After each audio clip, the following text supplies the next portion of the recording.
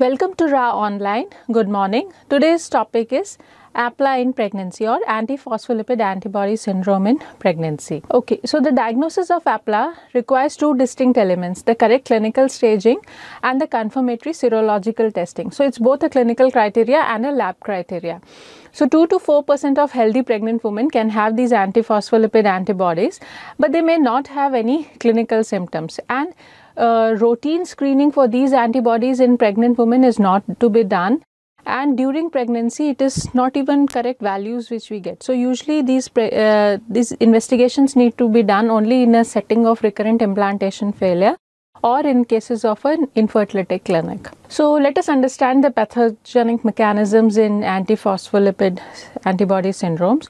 So these autoimmune antiphospholipid antibodies are of various types. Okay, they can be anti-beta-2 glycoprotein 1 antibody, and this beta-2 glycoprotein anti-1 antibody is an in vivo anticoagulant. So it prevents coagulation inside the human body, and these antibodies, they bind to a glycoprotein called as beta-2 glycoprotein, which is cardiolipin antigen, which is present on the plasma membrane of the blood cells. So if these presence of these antibodies leads to coagulation, so there is, in the presence of these and if these antibodies are present, the patient is predisposed to microcoagulation in the small vessels. Now these are another pathways. Okay, so this is annexin 5, this is another procoagulant. Now what happens is, if there is an absence of annexin 5, then also there is a increased predisposition for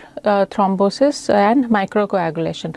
So absence of annexin 5 is also indicated in thrombophilias in pregnancy, just like a antiphospholipid antibody is indicated for thrombophilias in pregnancies. Now if there is an annexin 5 and antiphospholipid antibody present in the same individual, there is a lot of synergistic action, and there is a formation of fibrin with the activation of the coagulation pathways, and this leads to a procoagulant states. Now if the microvessels in the feto-maternal interface are clotted, it leads to recurrent implantation failure, and there may be subclinical abortions which the patient realizes as inability to conceive. So she may be aborting even before she misses her period in the luteal phase because of these microcoagulopathies, and she might present as inability to conceive or recurrent implantation failure or